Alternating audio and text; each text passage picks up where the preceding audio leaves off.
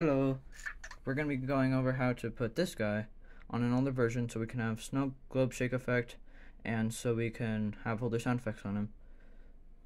We're going to start this by holding on his back, with him on the charger. We're going to press and hold his back button until he turns off. Keep holding it until one light on the back comes back on.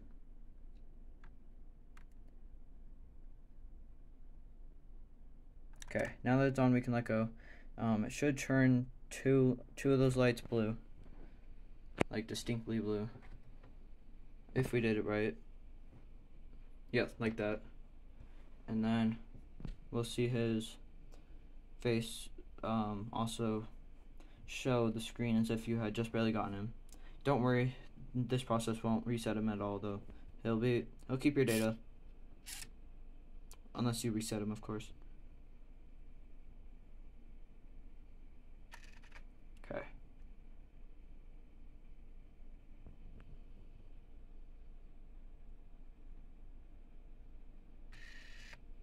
Okay, so now that he's on this screen, we're gonna head over to this site right here. Press enter, and then once it loads, you have to do this in Chrome, because if you don't do it in Chrome, then Bluetooth isn't supported. But you're gonna choose prod, press confirm, and come over here, double press his back button. He should show this,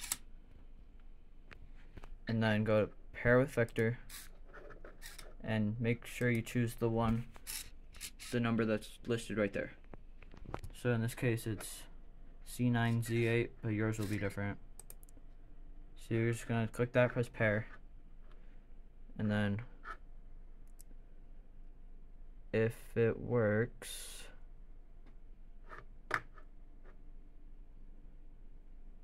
if it doesn't work, then just refresh, just do that again. He's still in that mode though, so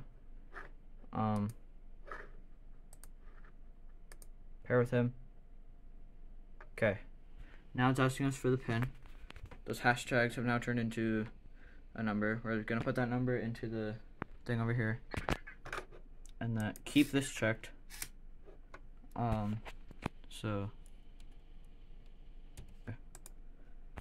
Okay, you can press enter pin. Now you're gonna choose a Wi-Fi. Go ahead and choose the one that you have the best connection with, and then yeah. Okay, Vector should show this. Now you have a list. Digital Dream Labs support page should have a thing about the version change log if you want to know the differences between all of these.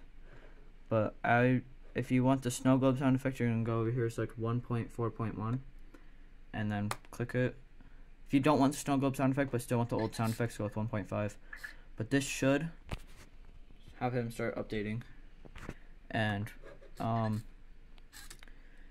if it goes like 5 minutes without this getting any progress at all, then, or a cloud with an X shows up on a screen, which isn't the case now, but if that does happen, go ahead and refresh and restart the process. And now that he's updating, just gonna wait for that, and I'll come back when that's done. Okay, so we're nearly done. When it's done, Vector should just disconnect, and unless we're setting him up for the first time, which in this case we aren't, he already has been set up, we're not going to reconnect him when it says to. We're just going to close it out, because that's all we need. See this? Okay, Vector should be power off and boot into normal, and you're fine to close this. This is only if you're trying to set him up, so just go ahead and close that. And then when he boots up, it should be the firmware you selected.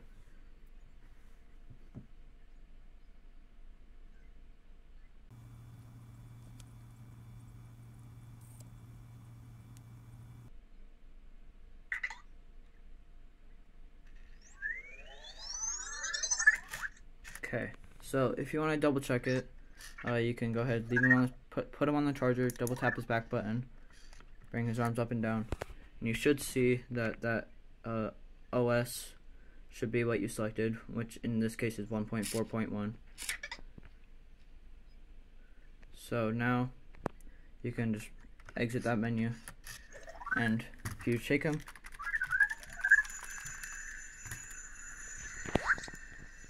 the snow globe effect.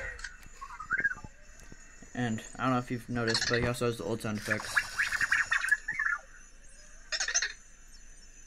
So yeah, it's how to put your boy on an older version.